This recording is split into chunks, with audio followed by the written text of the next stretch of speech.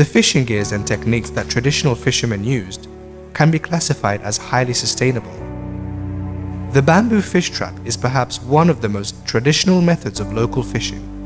As the name implies, it is made of bamboo, which gives it a very short lifespan. This makes it very environmentally friendly for the coral reefs where they are placed, a much better alternative to the steel traps that are on the increase today. There are three types of fish traps, or as they are known locally, kazye. The ℍ𝕬𝕝 has two poles which are placed diagonally in a crossed fashion through the fishing trap. It is placed at low tide with the stones to hold it down. They are left between 4 to 6 days in the water, after which, when it's low tide, the fishermen would drag it to shore to empty out their catch. Originally, fishermen would go on foot to place this trap. On constate par pied la brisant à Bougainville, le récif, voilà qui est à pied.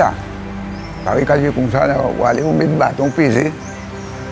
Là, vous venez peser, vous mettez la mer sec, quoi le guetter. On va le tout la mer sec.